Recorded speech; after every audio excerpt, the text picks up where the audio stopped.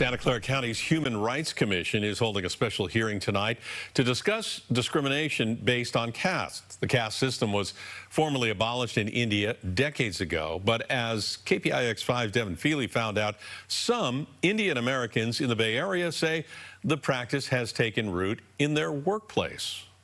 The groups and people trying to bring attention to caste discrimination say it's an issue that is shrouded in secrecy and shame and stigma. They hope that by providing legal protection, they can bring this issue out of the shadows and into the light.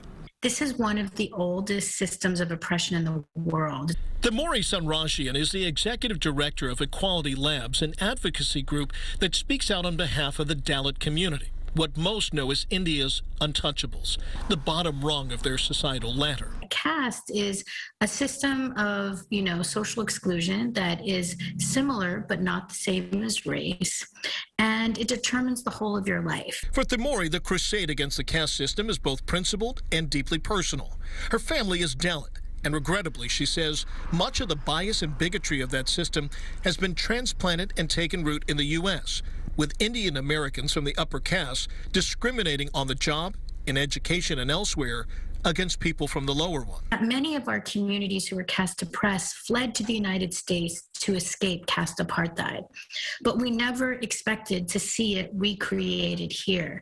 Thorny and dozens of members of the Dalit community are planning to address the Human Rights Commission, discussing their experiences of discrimination. I have to use an alias for my own protection.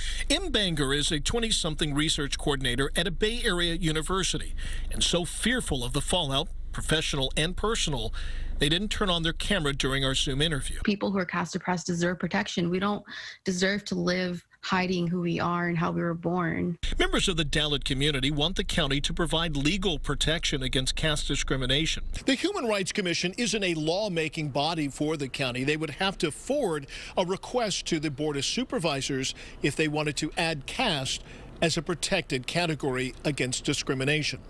In San Jose, Devin Fehely, KPIX 5. Last year, the California Department of Fair Employment and Housing filed a lawsuit against tech giant Cisco for caste discrimination.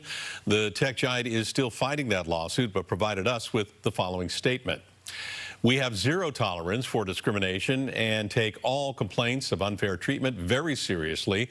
While caste is not currently protected under U.S. discrimination laws, we support legislative efforts to ensure a fair and equal workplace for all.